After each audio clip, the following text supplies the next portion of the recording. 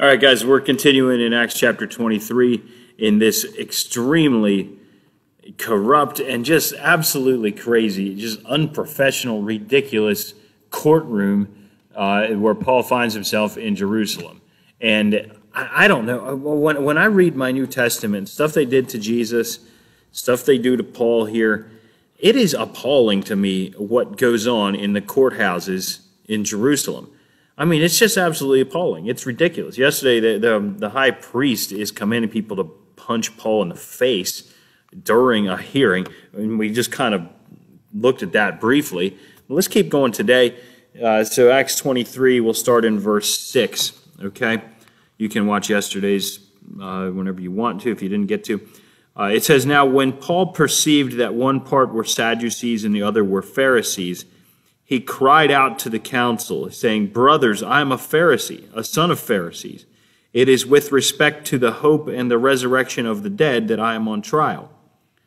And when he had said this, a dissension arose between the Pharisees and the Sadducees." That means an argument, okay?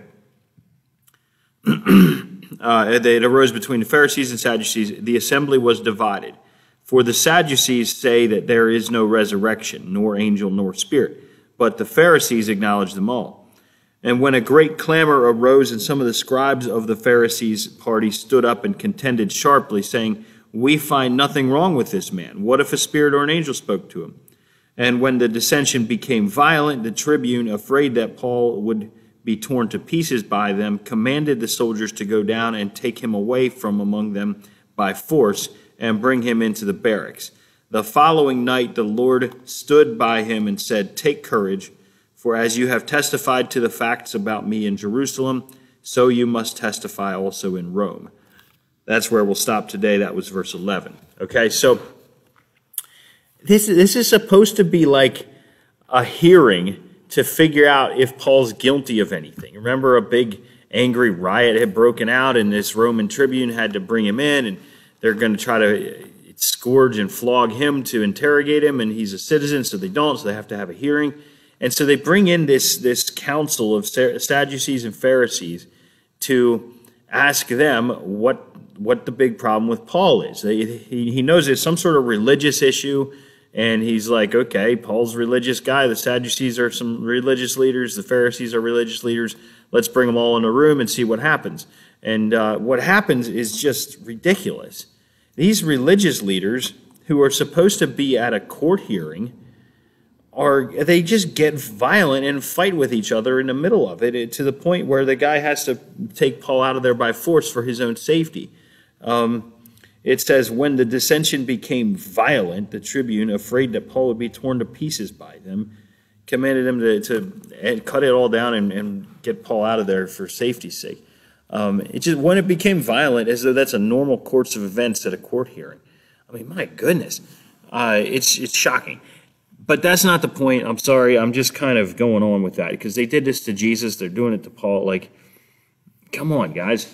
Anyway, what do you and I get out of this? How does this apply to us? I see a couple things here. Number one, let's talk about Pharisees and Sadducees, because these are goofy little names for these groups of people that we don't have anymore. Like, I don't know anybody who's a Pharisee. I don't know anybody who's a Sadducee. These are two groups of people. These are not careers. You don't like become a Pharisee when you grow up. It's more like, hear me out with this, but it's more like a political party than it is a job or something. It's not really a political party either. But there were these two, maybe denominations. Maybe you want to think of them as Catholics and Protestants. I mean, that wouldn't quite add up either, but you might start to understand what's going on. There's two different groups. They're both Jewish. They're both Jews that live in Jerusalem. They have their traditions and all this other stuff, and they regarded their faith, their religion, in two different kinds of ways. The Pharisees, it says, they believe in a resurrection of the dead. They believe in angels and spirits and this other stuff. And the Sadducees don't. Okay? Another thing that we know about it, Pharisees believed in their Old Testament, their books of Moses, they would have called them, or the law. They held that in extremely high value. The prophets, the Psalms, all that. And Pharisees were people who read their Bibles constantly, took them literally everywhere they could. They memorized huge swaths of Scripture. Sometimes they would memorize all of it, the entire Old Testament. Sometimes they would only memorize the first 5 books, the books of the law, the books of Moses. But man, they took it seriously, very seriously, and they had all these rules. Jesus kind of chides them for it often. He says, look, you guys are so serious, so legalistic about it. You tithe, you give 10% of like the mint. When you grow a piece of mint in your garden, you take 1 out of every 10 leaves and give it to the temple. I mean, they're so meticulous.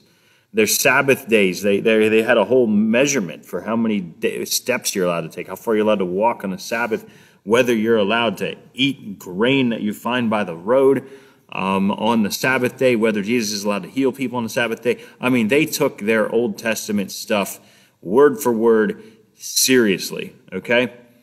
The Sadducees, on the other hand, did not. They didn't really pay a ton of attention to that. They would have certainly known their Old Testaments probably better than you and I do, but their big thing was the temple. They said the temple is holy. The temple is God's location.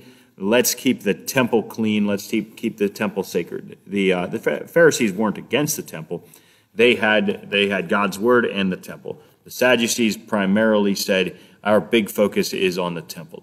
The Sadducees also had a tendency they were more likely to make alliances with Rome because they wanted their temple building to stand there on that city. And if they had to sign away the freedom of Israel to Rome in order to keep the city from being attacked, hey, we'll do what it takes to protect this temple.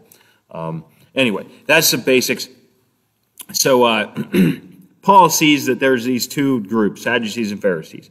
And the Sadducees, everywhere they're mentioned, I'm pretty sure, I'd have to really study it and I haven't, but everywhere that I can remember a Sadducee being mentioned, it always says right next, a Sadducee was there. Sadducees don't believe in the resurrection. Like, that's just what it says. They don't believe in the resurrection of the dead.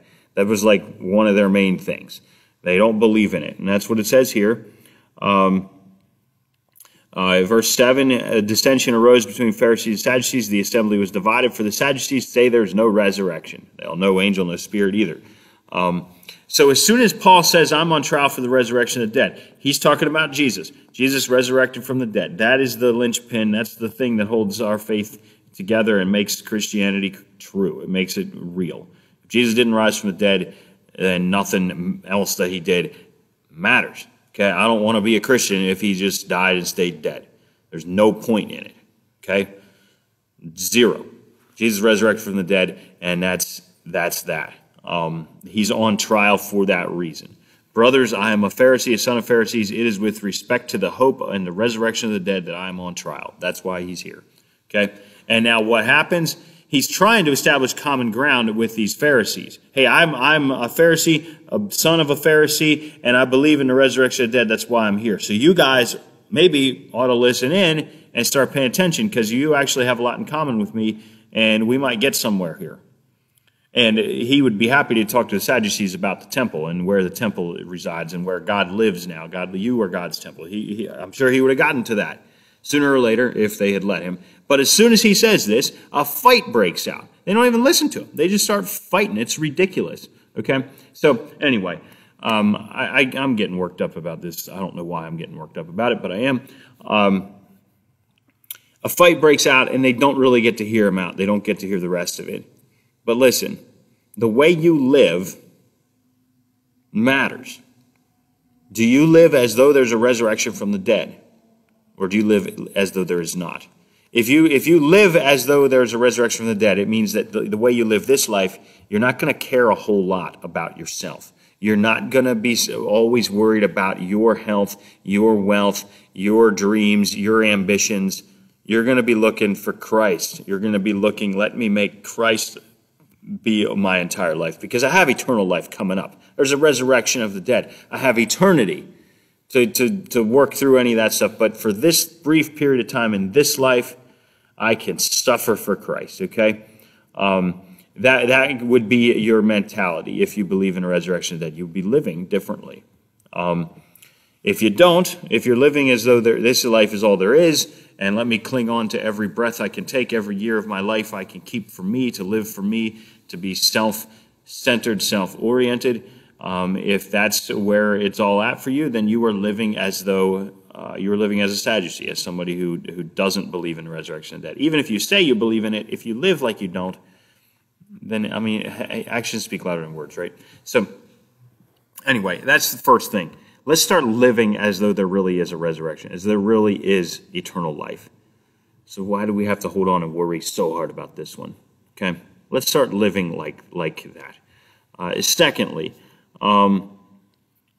something else I see here, and I've said this a few times, Paul keeps a level head. Paul is trying to testify to the truth of Jesus.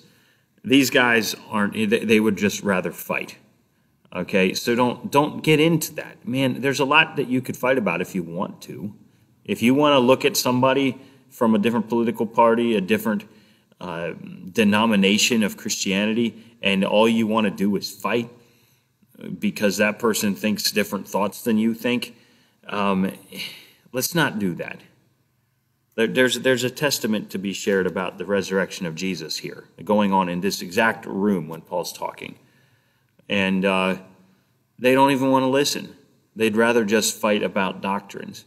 And it's ridiculous, and it's laughable, and it's if you're the Roman guy and you look at this situation, are you going to be interested in this God that the Sadducees and the Pharisees believe in? Or are you going to think these guys are crazy, and you're going to get Paul, you know, you're the guy they're all mad at, but you seem completely reasonable to me. Come on, Paul, let's get out of here before they kill you and maybe kill us. Paul is the witness to Christ here. These guys, whatever religion they're believing in, just looks bad, right? Okay, so let's not fall into that trap. And then another thing I see happening here, Paul is trying to establish some common ground with these Pharisees, I think, to get them to listen. Saying, look, I'm a Pharisee, I'm a son of a Pharisee, and I believe in a resurrection of the dead. He's trying to build some common ground. He's not saying, I agree with everything the Pharisees say. He's saying, Pharisees, you'll be able to agree with a lot that I'm saying, so hear me out. We have a tendency, maybe it's an American thing, maybe it's everywhere, I don't know. There's a strong tendency, though, if somebody says something you believe in and agree with, that you just go all in with that. I think we do this politically a lot. Your favorite political candidate is 2020, right? You like Biden or you like Trump. You know, if you don't have to like everything that Donald Trump does. You don't have to like everything that Joe Biden does, and you don't have to hate everything that Donald Trump does or hate everything Joe Biden does, right? Like, you can pick and choose the things that you believe in and the common ground that you have. And I think if Christians are willing to share common ground with people of either political party or other organizations altogether, look, we share this in common, okay? We want this. We believe in this. Ultimately, when it comes down to voting, I'm going to have to pick one or the other, but I don't have to love every single thing that President Trump does to vote for him. And we don't have to make this binary lifestyle thing. I'm a Sadducee, I'm a Pharisee, I believe in a resurrection. I don't. I'll fight you in a courtroom over it. Like, we don't have to do that. We're Christians. We're a third party. We can say, look, I like this, I like that, I like that. This other guy, I like the things he's saying about this and this. These things I don't like, and those things I don't like. And we can establish common ground for the purpose of talking about Jesus. When there's issues that we don't agree with, we can stand firm on them, but we don't have to make idols out of our political candidates. We don't have to make idols out of their platforms and say that we agree with every single thing on their platform and we hate everything on the other guy's platform. We don't want to do that. Our country has enough of that. Okay, so there's a couple different application points for you there. And we'll continue looking at this and seeing where things go. But like I told you a couple chapters back, Paul, the missionary work that Paul was doing is in a new chapter now, and it's going to be a lot of courtrooms, a lot of this sort of stuff from this point on. So God bless you. Let's stay faithful to the Lord. Let's live differently. Let's live like there's a resurrection, like there really is eternal life. Let's live that way. Not just say we believe it, but actually live like we believe it. Okay? That's one application point. Let's keep a level head. Let's not get all up in arguments and yelling and stuff at one another. Let's be witnesses for Christ and be aware at all times that we're witnesses for Christ. And let's just not even get into these big battles that the society, that the culture is fighting. Let's be a third party. Let's point out what we do like, what we don't like, and talk about the direction that we Christians can be moving. And I think a lot of people will like it if they hear it that way. But if we just sound like one side of a two-sided war, man, we're missing half our potential audience. God bless you. Praise the Lord.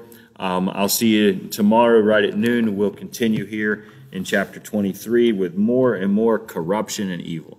Okay, Paul, just coming directly against Paul. God bless you.